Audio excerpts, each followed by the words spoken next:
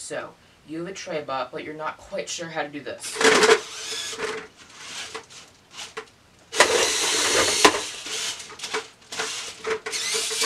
You're having trouble getting the cubes to stay in the tray when the arm's raised to score in the towers.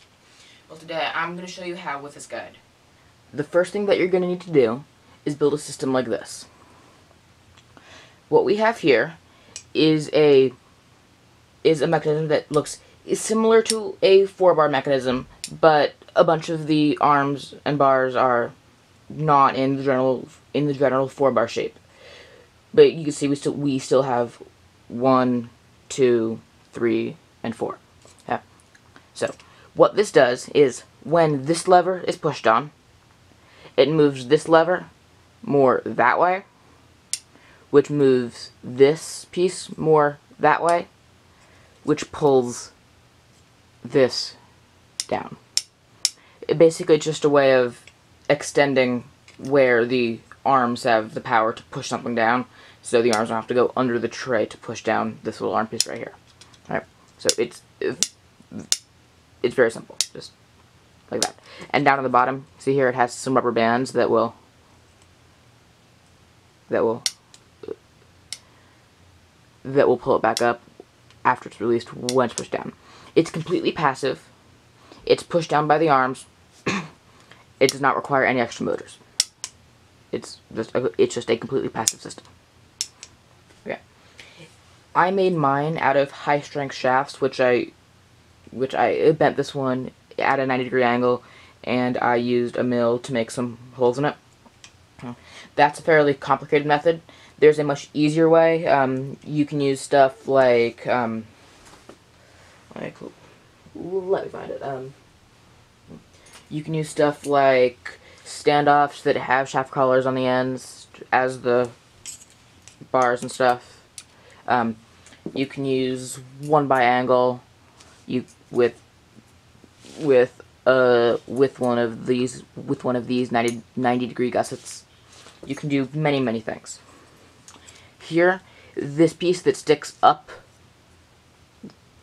like this here, that is just an extension of this arm that better matches the geometry of the arms on my robot.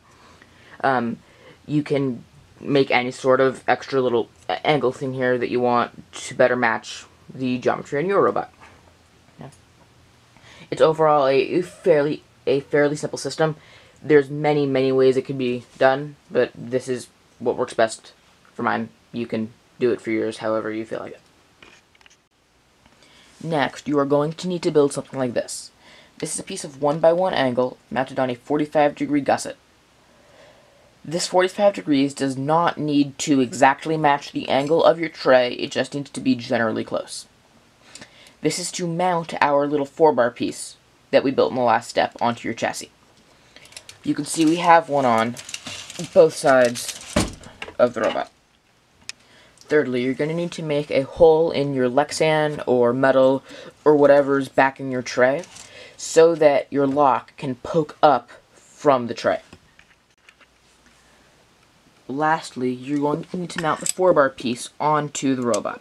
For me, what I'm doing is I'm taking a long screw with 1 inch worth of the 3/8 inch thick nylon spacers,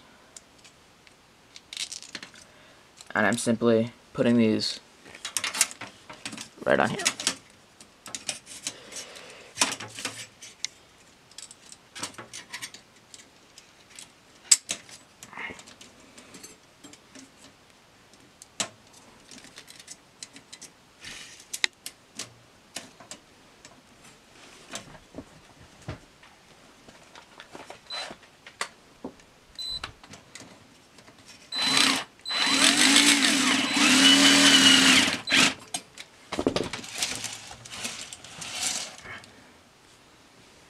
Same on the other side.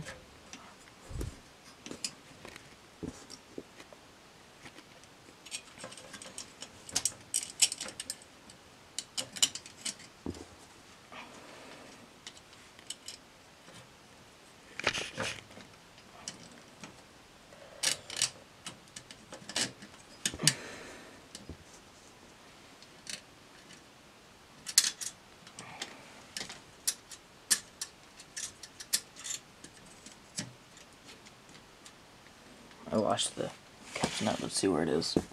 Oh, there it is.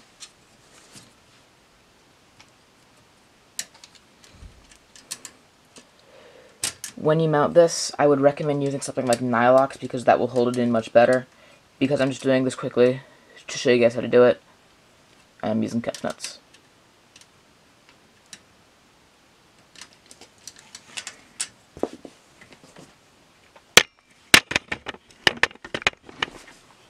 Sorry about that.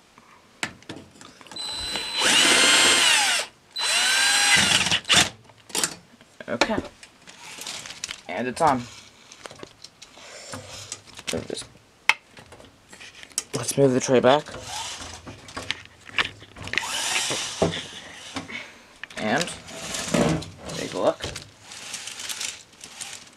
There we go. We have this on here. You're going to probably need to add some sort of system on your arms like this to extend them to reach our little piece right here. But other than that, this is about all you need to do to build the cube block. As you can see, when the arms go down, that gets pushed down. And the cubes can slide. The cube can slide right over here, and stop right there, like that. When using your cube block, you're going to need to make sure to make a macro to be able to effectively raise your arms and activate the lock at the same time. It's similar to this.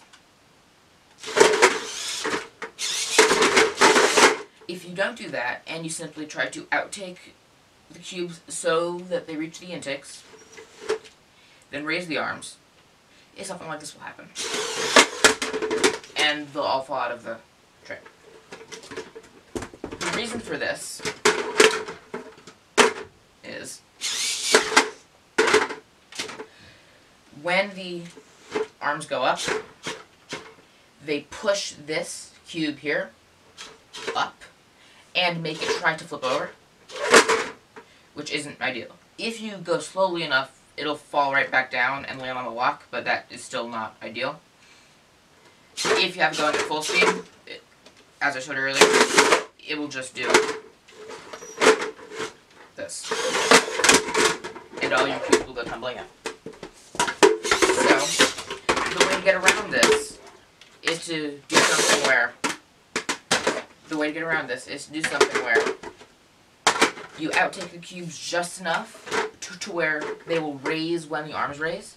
You need to raise the arms just a little bit to where the lock pokes up from the tray just a little bit, to where this cube won't slide out immediately if the arms raise a little bit more.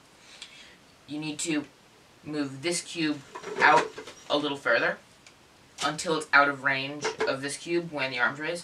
Then from there you can raise the arms. What I did with this macro here is I made it much more smooth, so when I hit the button, it will outtake and raise the arm slowly, which does the same thing, just it looks a little more smooth. If you have any questions, feel free to leave them for me in the comment section below. I hope you found this tutorial helpful.